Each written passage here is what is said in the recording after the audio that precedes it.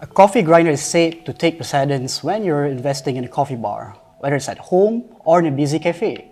It makes sense as this is the very equipment that grinds coffee beans to ensure you get the cup of coffee that you want. I'm sure you've heard of flat and conical burrs, but what exactly are they? How are they different from one another? And which one is best for you? Hey guys, my name is Hazim from Lamarsa, and today's topic will be about flat versus conical burrs. This is a very deep topic, and it is not quite objective or simple to discuss, but I will do my best to explain it to you so you can at least have some fundamental understanding of these two types of burrs.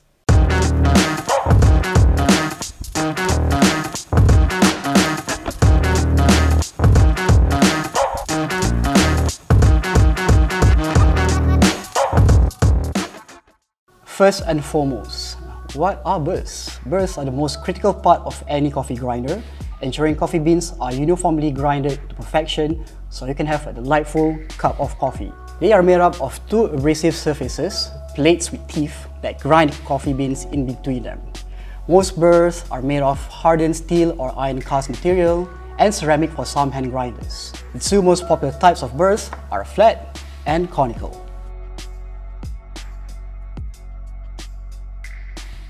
Flat burrs are basically shaped flat and they are stacked on top of each other.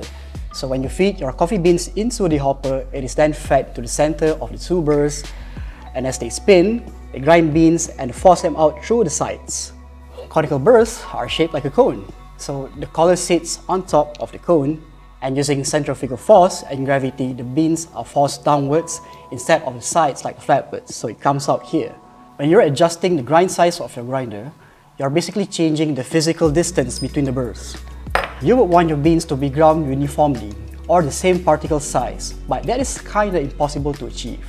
So what are fines? They are finer grounds that are much finer than where you set your grinder. As the beans are cut and crushed through the burrs, some stay in there longer than they should, and it gets smaller and smaller to the point where they become fines. Now, both conical and flat burrs produce fines, but it's a matter of which are more consistent and produce lesser fines.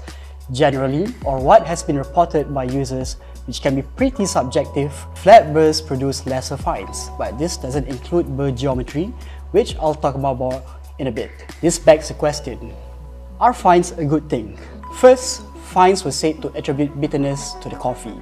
Fines can choke your coffee brew, leaving them muddy with a sharp and often over-extracted taste. So you should think that removing fines and the grind will result in a better cup, but it's not that simple. Matt Berger won the 2012 Brewers Cup by removing the fines by sifting. Later, he found that great tasting grind from the EK43 has a lot of fines, and then declared, "Fines are our friends."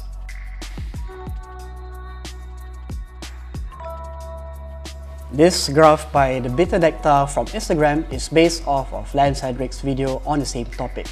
I think you will understand why the taste you get from the flat and conical burrs are very subjective from this graph. On one end, you have the chocolate, body, blended flavors, and on the other hand, you have clarity, tea-like bodies, florals, and aromatics. Typically, you would think a cone would lean on this side rather than the clarity side, but obviously that is not the case all the time. You have the Eureka Mignon Silenzio, a flat burr grinder leaning on the chocolatey side, while the ZP6, a conical burr grinder, leans more on the clarity side.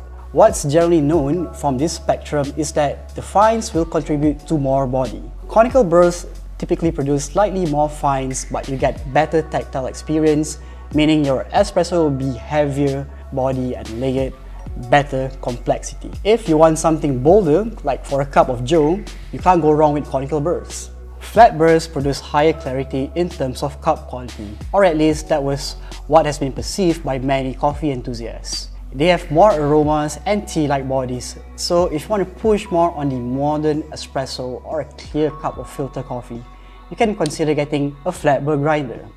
In general, flat burrs produce lesser fines, so you can chase flavor and clarity.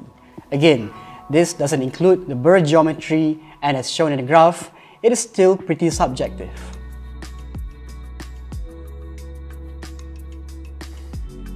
Then there's geometry, which is a whole other topic on its own.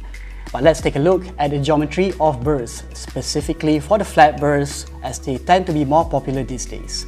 Some geometries on flat burrs focus on espresso, bimodal, filter, bimodal again, or both, which is unimodal.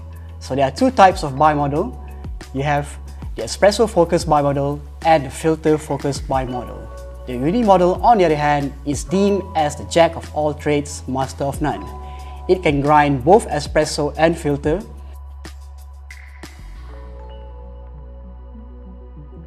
Looking at the price point, conical burr grinders tend to be cheaper than the flat ones because conical uses less torque to grind the beans, which means it has lower grinding speed. A conical burr features a lower powered motor, which is more cost effective. Based on this theory, conical can last longer due to the design. If you look at the Flavour Opus, Varia VS3, they are a lot cheaper than their flat counterparts. That is also why majority of the hand grinders feature conical burrs. Flat burrs tend to be more on the expensive than conical as it features a higher power motor, which means it can also grind faster. Tend to be larger too with the design, and all of these factors contribute to the higher price point. That is also why the only flat burr hand grinders, the Pietro, and more recently the Cafe Sink Orca manual grinders, don't exactly come cheap.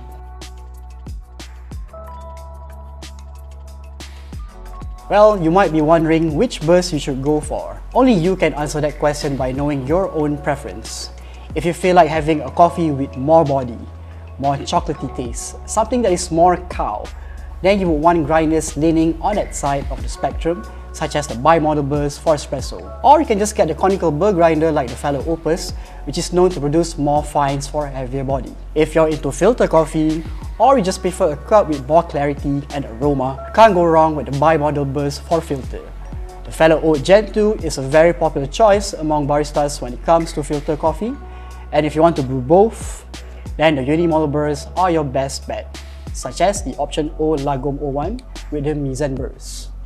Like I mentioned earlier, this topic is quite subjective and there needs to be more studies done on the differences between conical burrs and flat burrs and the quality of cup that they produce. Take everything that I said with a grain of salt and please do your own research to better understand about these burrs. I can recommend watching the King of Burrs, Lance Hedrick's videos as they are very detailed. I hope this video has been helpful to you in making informed decisions when purchasing your next coffee grinders. We have an array selection of flat and conical burrs, from electric to hand grinders, even from low to high price points. You can also visit our showroom if you are still unclear about the burrs, and our sales team will be more than happy to guide you through. If you have any further questions, please don't hesitate to share them in the comment section below. And as always, don't forget to like, share and subscribe to our channel. Thank you for watching this video and I'll see you in the next one.